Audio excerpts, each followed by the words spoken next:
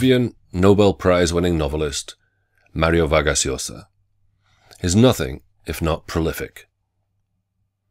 From his debut novel, The Time of the Hero, published in 1963, to Harsh Times in 2019, he has put out almost 20 novels, few of which could exactly be described as slight, and many of which are ambitious, complex, and substantial.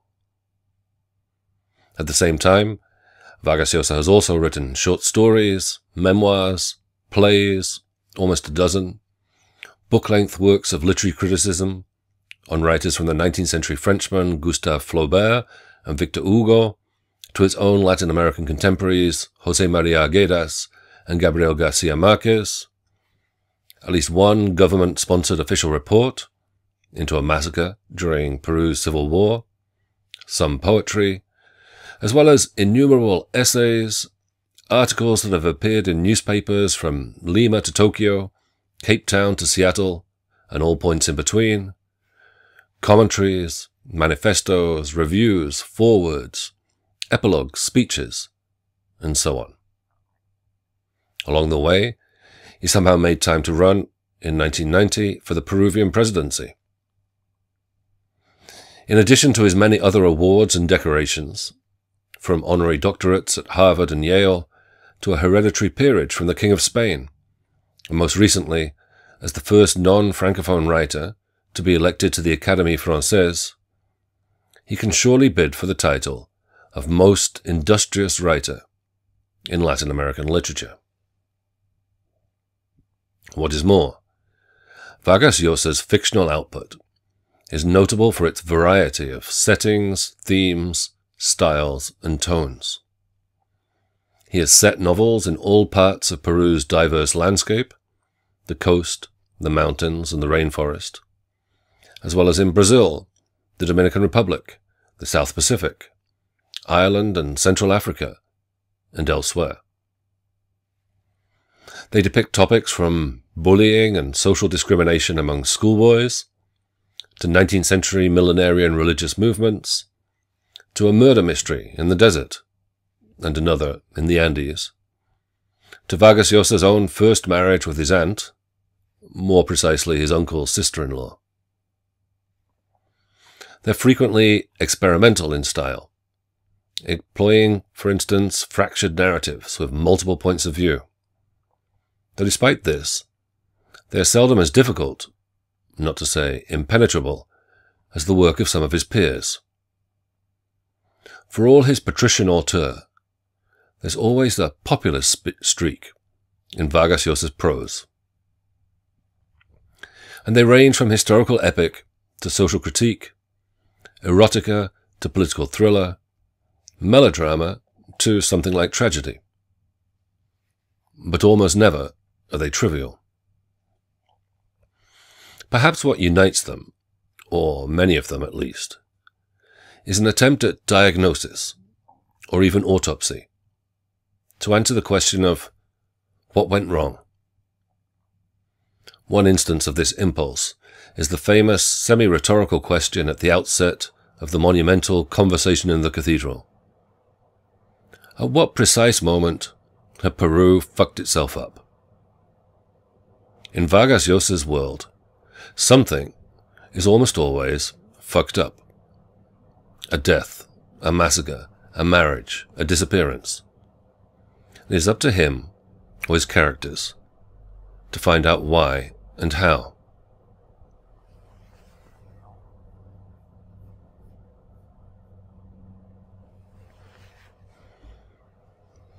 Captain Pantoja and the Special Service, originally Pantaleón y las Visitadoras, the Spanish title literally means Pantaleón and the Visitors, with the implication that it deals with official visitors, such as travelling inspectors, was Vargas Llosa's first comic novel. Its protagonist, the titular Captain Pantaleón Pantoja, is a Peruvian army quartermaster, sent on a mission to tackle the dissolute behavior of army personnel stationed in the country's Amazon region. Isolated, far from their wives and girlfriends, and supposedly fired up by the region's climate and food, the warm humidity, that excess of nature. Soldiers have taken to harassing, even raping local women, stirring up anger and indignation among the populace. Pantoja's task, then, is to establish a clandestine special service of army-funded prostitutes who will travel from base to base, providing a tacitly approved, but officially denied, outlet for the recruits' sexual desires.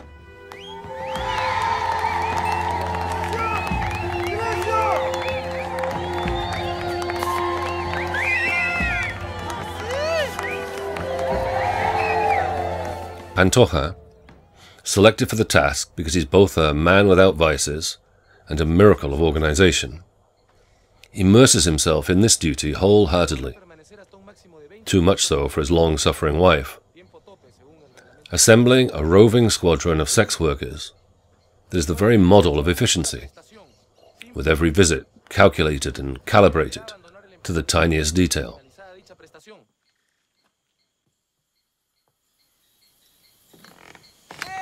4 minutos 46 segundos. El siguiente.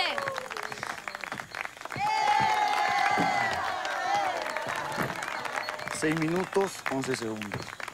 Todavía ninguno ha llegado al tiempo máximo estipulado para la prestación. La validez de estas marcas es solo relativa, como síntoma general. Por lo aislado de este puesto, los usuarios tienen una impaciencia viril contenida. The cure, however, is worse than the so-called disease. Demand for these special services is inexhaustible and becomes a matter of public scandal when one of the prostitutes, Pantoja's favorite and his personal mistress, because, in the end, even he cannot resist, is killed in a confrontation with civilians who want in on the action. With the secret exposed, the operation is dismantled, and Pantoja is sent to a new posting in the frigid Altiplano, close to the Bolivian border, at almost 4,000 meters above sea level, far from the libidinous Amazon. The book's comedy comes from an incongruity of tone and theme. Matters that are usually seen as playful or spontaneous, seduction, desire, are treated with great formality and subject to rigorous regulation. Bureaucratic rationality is obsessed with imposing order on wayward concupiscence. But this obsession becomes ludicrous, literally play-like, and the second step of the joke is that order gives rise to a chaos of its own, as the special service threatens to soak up all the army's resources, literalizing the slogan, "Make love, not war." The novel's danger, however, is that in what critic Michael Wood calls its brilliant assault on seriousness, it fails to take account of the fact that army bureaucrats fanatically following orders are not always funny, and that in the early 1970s, elsewhere in Latin America, other clandestine military units were generating a rather less comic anarchy, always in the name of order and progress.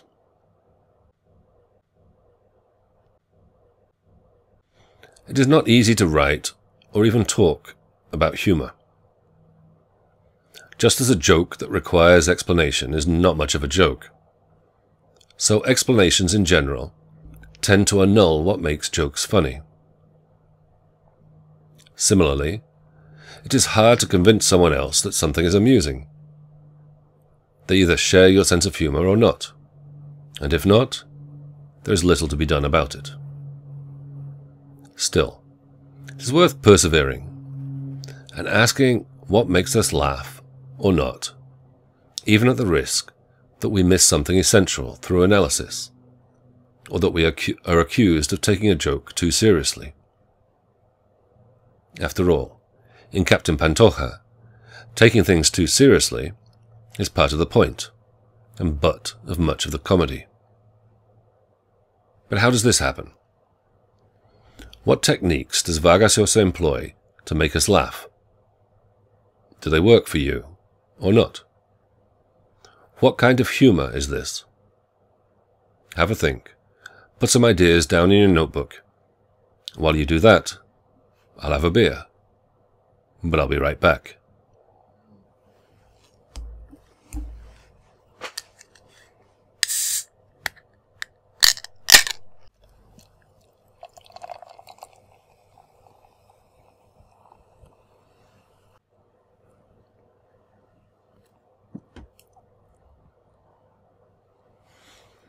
We may sometimes think that the pleasure of a joke comes from the fact that we're able to express something that is otherwise taboo or unmentionable. To put this another way, jokes provide cover for saying what otherwise should not be said, and our laughter comes from the shock of saying the unsayable.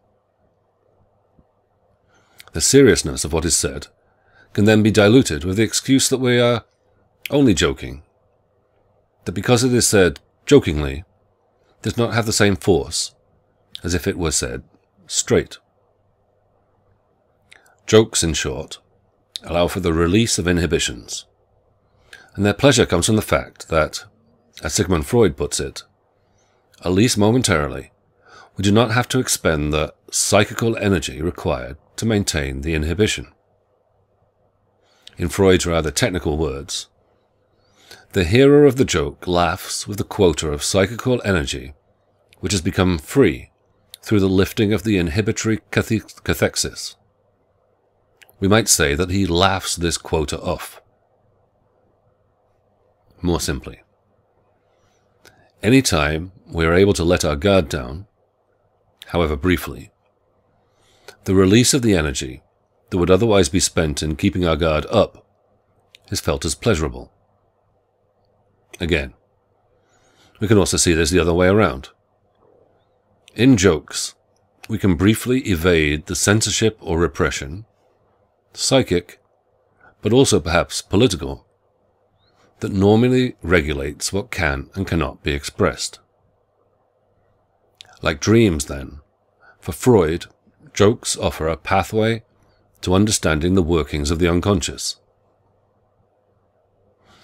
They also return us, again briefly, to a state of childish play, in which anything still goes, and before the adult demands of seriousness and decorum take hold. Play, for Freud, is the first stage of jokes, but it is brought to an end by the strengthening of a factor that deserves to be described as the critical faculty, or reasonableness. Humour reactivates that sense of play that we have otherwise lost, or rather repressed through reason or reasonableness.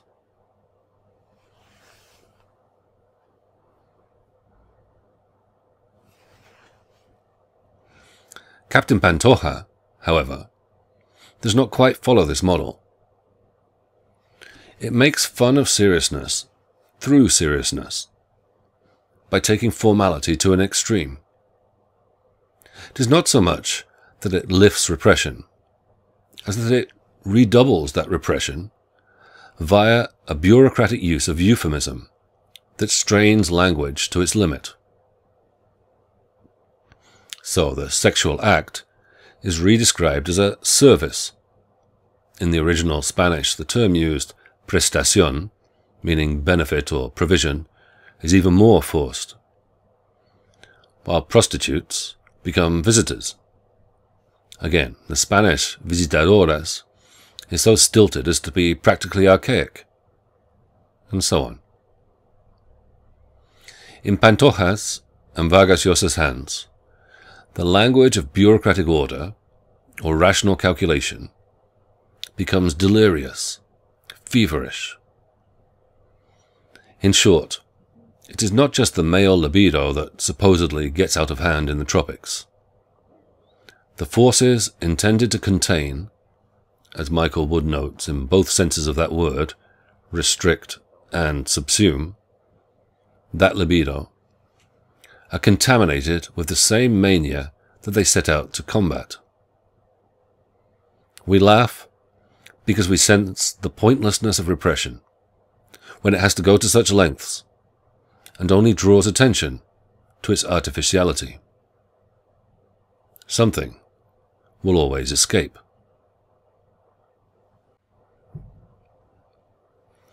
At the risk of being accused of being a killjoy, but feminist Sarah Ahmed's Killjoy Manifesto dares us to take that risk, it is worth taking a step back from this laughter to ask what else we end up laughing at. Critic Sara Castro-Claren, for instance, argues persuasively that as well as laughing at his bureaucratic zeal, at the same time we end up laughing at Pantoja because he does not know how to behave like a true macho, unlike his superiors who, at the end of the novel, revert to the status quo ante of keeping a prostitute as a sexual respite on the side. General Scavino unbuttons his fly. We laugh, Castro-Claren argues, from a machista perspective. Moreover, in addition, we find ourselves laughing from the center at the periphery, from the viewpoint of the educated white upper classes, mocking the impressionable cholos, recently westernized indigenous people, or huachafos, the lower class on its way up, for their naive faith either in the forces of modernity, Pantoja, or in the millenarian cult that the novel portrays also to be sweeping the Amazon, a cult that finally puts paid to Pantoja's project. In Castro-Claren's words, Pantaleon y las visitadoras satirizes the mental patterns of one social class, cholos, from the point of view of another, central power. The view is indeed from above. The cosmopolitan reader amuses himself with the uncritical melodrama and with the myopia of the huachafitos who aspire to tame a wild country. Not that the top brass are spared either, though here the point of view assumed is more international than national.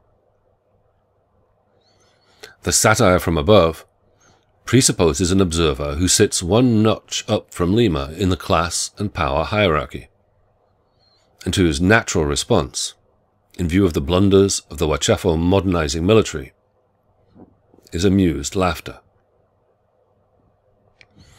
We laugh at the over-serious Pantoja, at his anxious and scandalized family, at the prostitutes he recruits, at the alternately outraged and envious civilians looking on, at the military officers who have cooked up this entire plan, and so on and so forth, all from the privileged space of some elsewhere that is certainly not Iquitos, and perhaps not even Peru.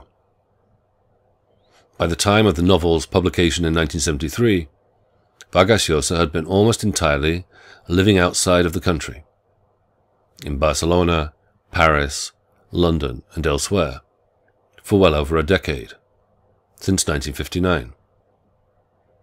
He would not reinstall himself in Peru until 1974.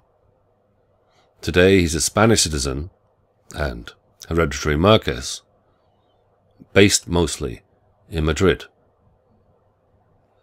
At the same time, there is surely more than a little of the exceptionally industrious Mario Vargas Llosa in his creation, Captain Pantaleon Pantoja.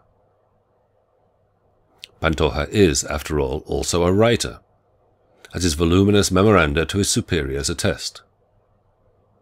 His mania parallels that of an author, himself famous, as critic Wolfgang Luchting puts it, for his organization, his extraordinary diligence, perseverance, his legendary dedication. Hence, Pantaleon Pantoja is one of the manifestations of Vargas Llosa himself, just as Madame Bovary is Gustave Flaubert. What is more, Pantoja's drive to organize everything, from food to sex, is not so far removed from Vargas Llosa's oft-stated and equally unachievable ambition to write a total novel. No author can achieve this, because their book would never end, unless it is stopped short at some given point, arbitrarily.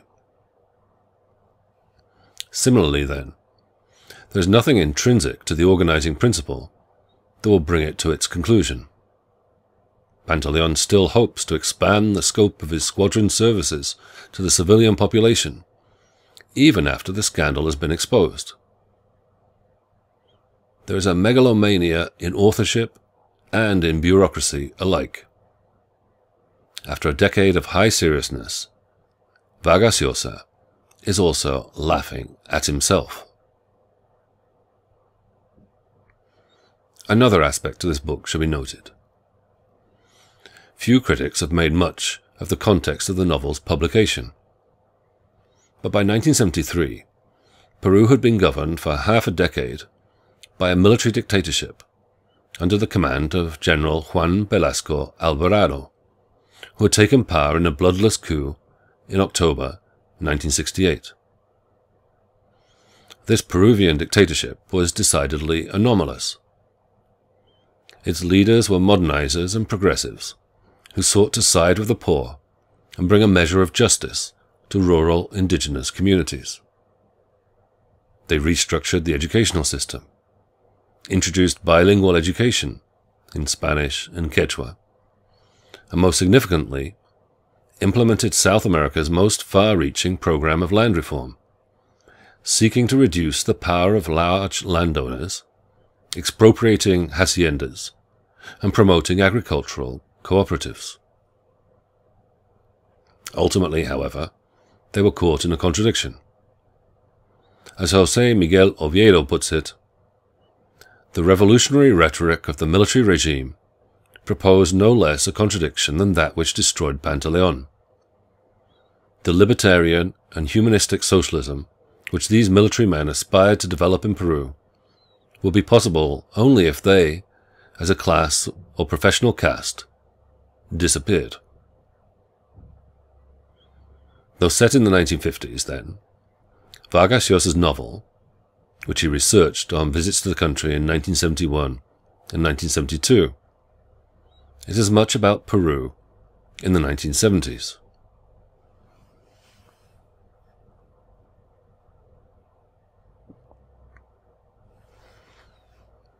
The problem is that, at exactly the same time, elsewhere in Latin America, country after country was taken over by military regimes that shared few of these ideals of redistributive justice, though they did promise to bring order and progress by violence, if they felt the need.